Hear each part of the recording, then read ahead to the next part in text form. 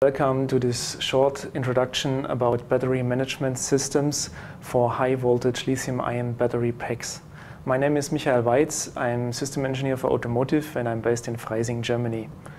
Today I want to talk about the general requirements for such kind of systems. Lithium-ion is the technology for the upcoming hybrid and electrical vehicle generations.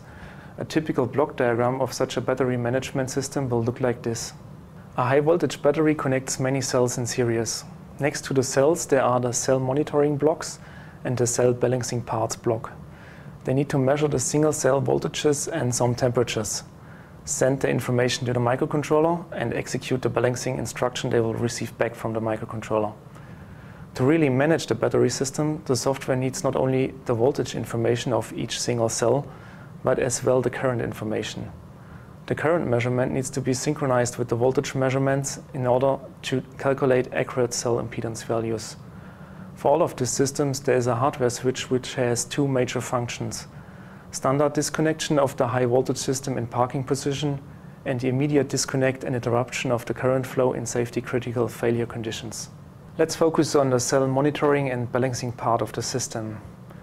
As all cells are connected in series, it's required to keep the single state of charge of every cell at the same state.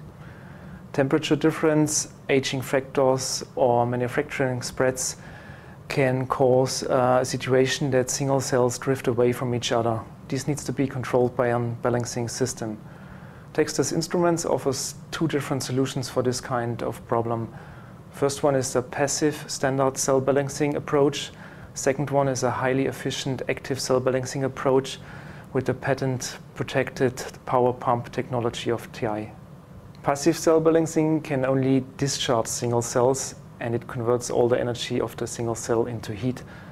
Active cell balancing can charge or discharge single cells by moving energy from one to the other cell with a high efficiency.